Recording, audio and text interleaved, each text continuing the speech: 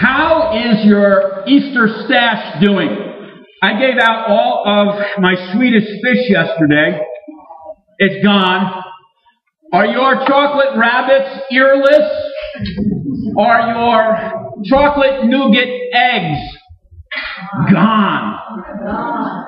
Are your jelly beans a little low now? Have you put the baskets away? Have you uprooted the Easter Bunny welcome here wooden thing on the stake that you put in front of your door? Is Easter put away? The problem we have, I think, is that we don't understand the nature of holidays versus faith events. We are in the season, midway through, in fact, the season of Easter, 50 days between Easter and Pentecost, between the resurrection of Jesus and the coming of the Holy Spirit. Easter, today in the Gospel, we go all the way back to Easter Sunday. It's like we never left. Today, in our Gospel, we are with a couple of disciples heading from Jerusalem to Emmaus. It's Easter Sunday, and they have no idea. They are full of the concern that they saw Jesus die, the confusion that a couple of women said that they've been told that Jesus was raised. The witness of Peter and the disciple whom Jesus loved going into the tomb, seeing the folded burial cloth and saying, "He's not here." They walk the 7 miles from Jerusalem to Emmaus in confusion and apprehension and grief and wonderment about what all this means. For them, it's still Sunday. We know what it's like when it's Sunday, because if it's Sunday, we can go home and we can watch our NASCAR and our golf and the basketball playoffs and our baseball games, and we can go home from church and it's Sunday and it's a routine, and we know that in 7 more days it's going to be Sunday again, and maybe you have your own routine for Sunday, but Sundays are pretty good days. They're definitely not Monday, right? Sunday. But like the disciples on the road to Emmaus, it's a day that confuses us. Because it's the day that we gather together, that we hear rumor, perhaps, of the resurrection. But Luther says that Sunday is a little Easter. That Easter isn't this one holiday that the day after Easter we go to Target and they have this 70% off sale of all that Easter candy, and then after that it's gone, right? Because they need to make room for the barbecues and the July 4th flags and all that, and the pool stuff, because it's summer. Within 48 hours of Easter, it never existed in retail. They've moved on. Luther says we never move on from Easter. Luther says that every Sunday is a little Easter. Because if it's just another Sunday, then nothing has changed. It's all routine. We've come to church. We go home. Maybe we go out for lunch. Maybe we come home and maybe Sunday is laundry day. No, I hear no.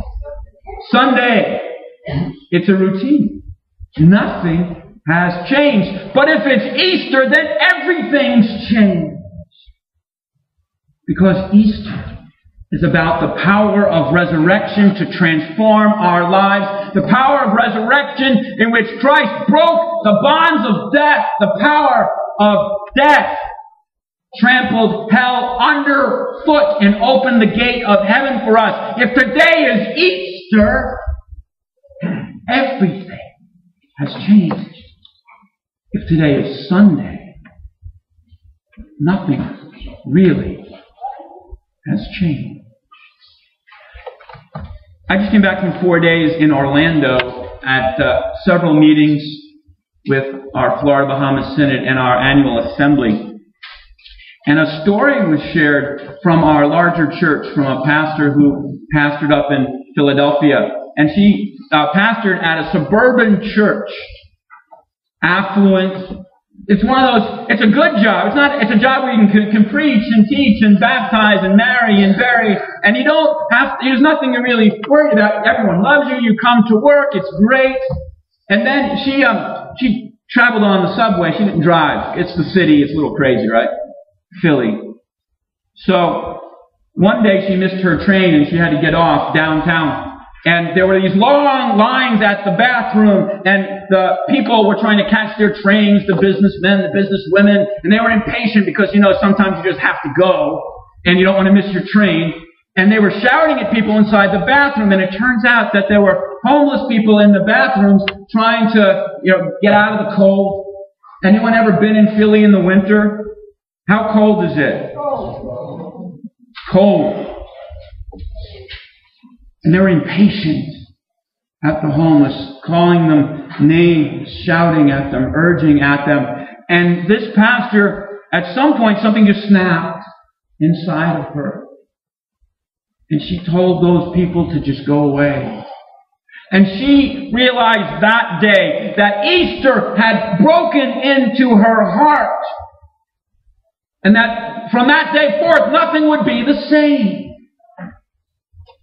She quit her job, resigned her call. She began to go back to work in her old vocation as a therapist, so that, in order that on Sunday mornings, she could find the homeless where they were and be church among them, with them, together.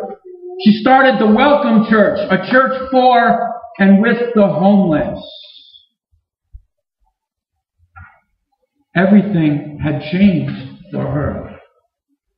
She knew that they needed some respite. They needed to get off the street, even for a little while, to drink a cup of tea, to just put a roof over their heads for just a little while. And she began to go around the city and ask all the churches if she and her homeless congregation could spend an hour somewhere in a room. She kept getting turned down again and again. No one wanted the homeless anywhere near their church until she came upon one of the Lutheran churches.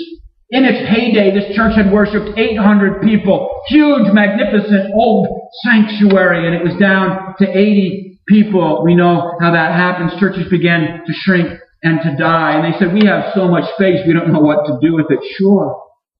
And they began to meet there, this homeless church, an hour a week for some respite, drink some tea, get off the streets. And then the pastor, you see, this is what happens, right? The power of the resurrection, the power of Easter changes us. It makes us bold. Because with the power of the resurrection comes the promise of the kingdom. And if we have the promise of the kingdom of God, and we know whose we are, God's children, and we are bold to ask. And she went and she began to ask the pastor, do you have any parishioners that might want to do ministry with us? He said, sure. And so the congregation of 80 people became a congregation of 240 people as people began to flock to the congregation because their hearts were touched by the power of Easter being lived out in and through the work of the Welcome Church. Now, it gets really cold if you're on the street. And the homeless began to suffer from frostbite and lose their toes. And doctors came and volunteered and helped them so they wouldn't lose even more of their feet. It's hard to walk in regular shoes if you're missing part of your feet. And so a volunteer who was starting a business with orthotic shoes, he heard about the plight and he said, how many shoes do you need?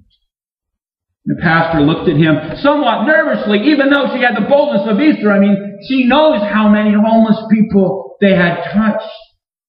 She said, 200. He said, no problem. So Maundy, Thursday, The doctors came, and the orthotic shoemaker guy came with his 200 boxes of shoes, and the homeless came.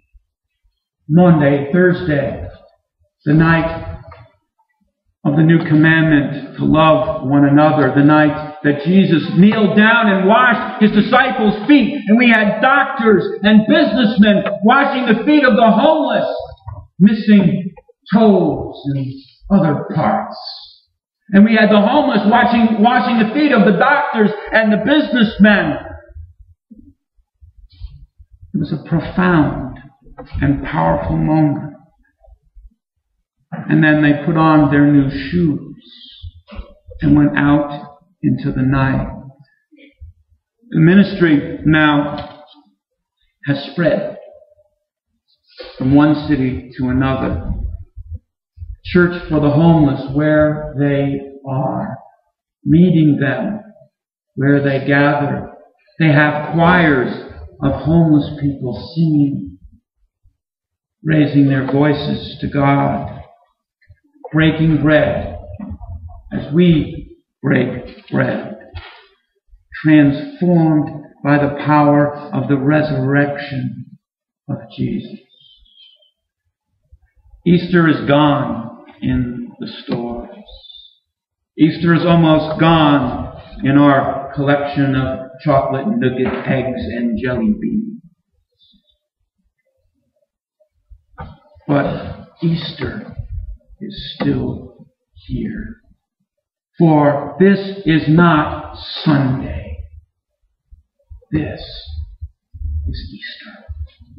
Every Sunday when we gather and have God's Word poured out and breaking in on us, when we gather and we break bread at the table and experience the outpouring of God's grace in His flesh and in His blood.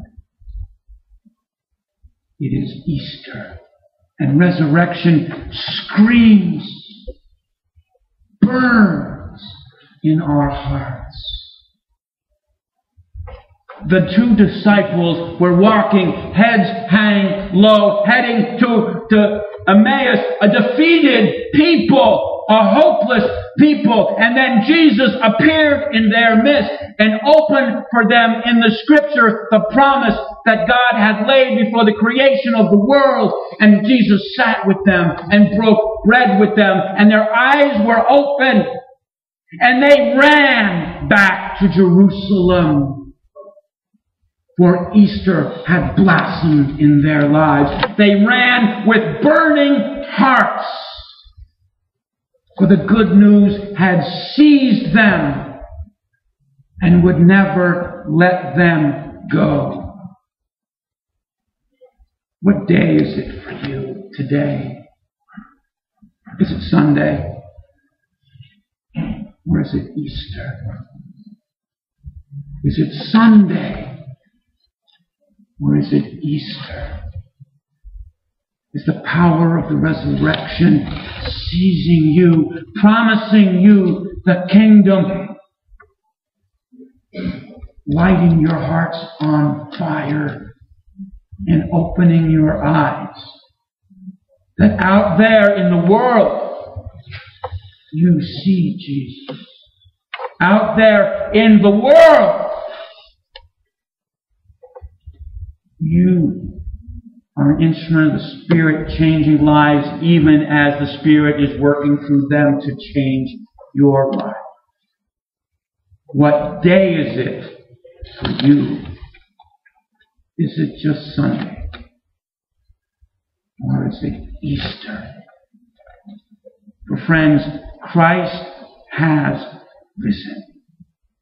He is risen indeed. Amen.